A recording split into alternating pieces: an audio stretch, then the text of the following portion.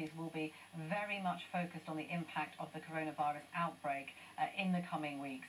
And so having to think about elections where you have to staff polling stations, get all the paperwork there, even if you do postal votes, that simply won't be enough, as well as the fact that we probably think that lots of people will be staying at home at that point, either isolating themselves because they think they have the virus or they have it.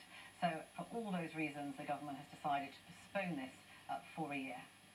Vicky Young at Westminster. Time for the latest headlines now on BBC News. The World Health Organization declares Europe the focal point of the global coronavirus outbreak. The Premier League, English Football League and Scottish FA fixtures are all off until April, and there's no Six Nations rugby this weekend.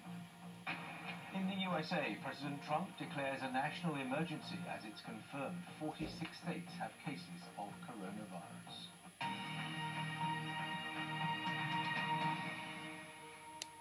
Well, let's stay with the USA. The federal government has botched this absolutely out of control. There's been little to no testing. They've been completely misinforming people. What you're hearing has changed from one day to the next. He doesn't believe in science, for heaven's sakes. Could I say that Trump's completely clueless? That's all about him. In the fragrant setting of the Rose Garden, he addressed what for many Americans is the most frightening crisis of his presidency. I am officially declaring a national emergency. Two very big words. He was asked about his controversial European travel ban and why it didn't include the UK, a decision that's clearly now under review. We are looking at it based on the new numbers that are coming out, and we may have to include them in the list of countries that we will, you could say, ban or whatever it is during this period of time. But yeah, the numbers have gone up fairly precipitously over the last 24 hours, so we may be adding that. His tone tonight was self-congratulatory, and there were still indications he doesn't quite get the magnitude. Okay, I like that. Of a crisis he's minimised for weeks. Care and public health professionals to plan together. The challenge is introducing measures that can be sustained.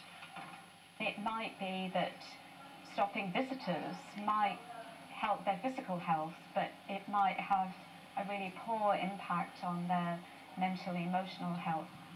And getting that balance right to protect older people will have to be kept under constant review. Alison Holt, BBC News.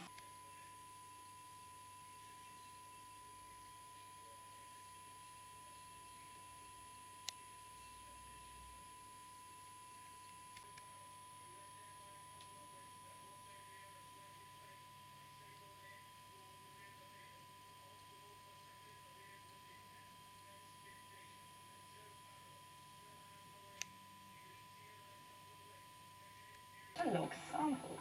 They can then scan and drop these off for delivery to nearby labs. And finally, a digital food specialist in Japan has been 3D printing sweet treats based on weather data.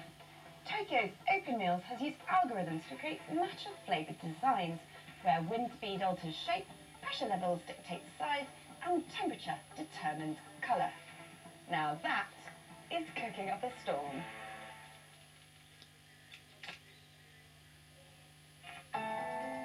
We're all being told that the best way to combat the coronavirus is by washing our hands thoroughly with soap and water.